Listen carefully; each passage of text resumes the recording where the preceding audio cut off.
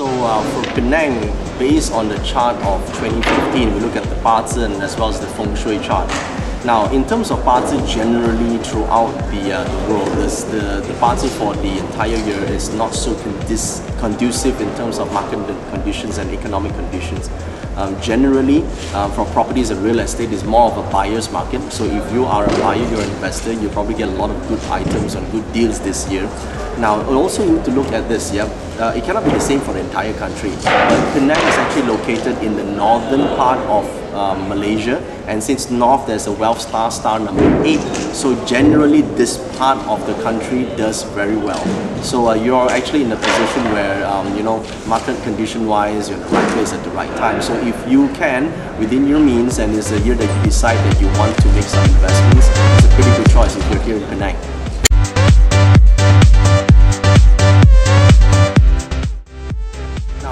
Many people are asking about which animal signs are particularly good for relationships. Now, first of all, animal signs are generic. So in my style of doing astrology readings, I always recommend people to plot out their full charts first. So to do that, you go onto my website, joeyyap.com/bzchart, and you print out a chart and you see you have a year, month, day and hour animal sign. Now, if your day animal sign is any of the following 3, relationship opportunities will be very good. First is the tiger, then the monkey, then the rat. These 3, tiger, monkey and rat, are particularly beneficial when it comes to relationship opportunities.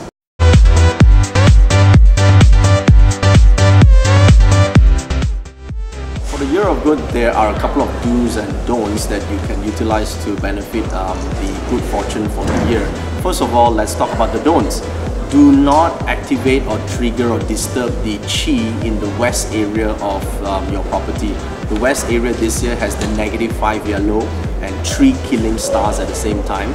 Now, if you would avoid activating or using this area a little bit more, you generally will become better. Now, of course, many people ask me, hey, Feng Shui, if you don't believe in it, it doesn't affect you. If you believe in it, it affects you. Now, here's how you test it. People always ask about, hey, how do you prove Feng Shui? Here's how you test it. We know that west is a negative area. Why don't you try and use it and see what happens? You will find that, hey, there are a lot of obstacles and problems, then you know that this is not a good area. So the do's, go to the area that is positive, make your decisions from there, do your planning, make your phone calls, important meetings in the north area of the home. North is actually a good beneficial sector of the home. You can try and utilize that to maximize the Qi for yourself.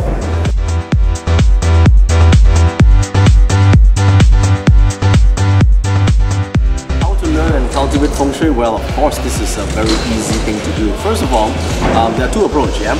One is to study yourself, and the other one is to actually get some guidance and training officially from it. Just like any other subject, you can always read books on it. There are now many good books out there. Start by reading some books and get a basic understanding of how Feng Shui works.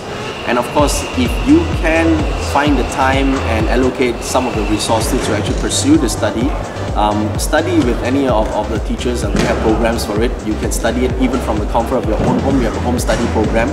You watch it, learn the steps in Feng Shui and apply it in your own home to see how it can transform your life. You see, Feng Shui is like this. It's not about something that you need to believe in to make it work. Feng Shui is all about environmental science, and if you understand your environment, you can make use of it to change or transform your life for the better.